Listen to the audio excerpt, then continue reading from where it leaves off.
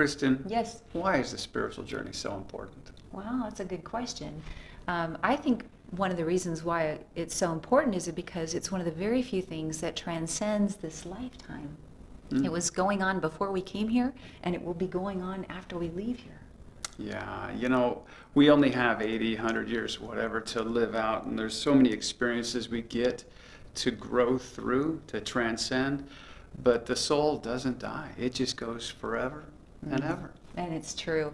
And while we're on this spiritual journey of 80, 100 years, or however many years, we have many different faith systems and belief practices that our soul deepens our awareness and our understanding in while we do so. This is our last week, isn't it, love? Yep. In our series of our authentic spiritual journey. And this week's sermon title is Why Unity and Why Unity Works for Me.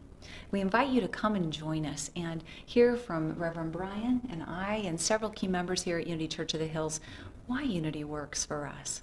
Come, share, and be a part of our spiritual community. See you Sunday. Bye-bye. Bye-bye.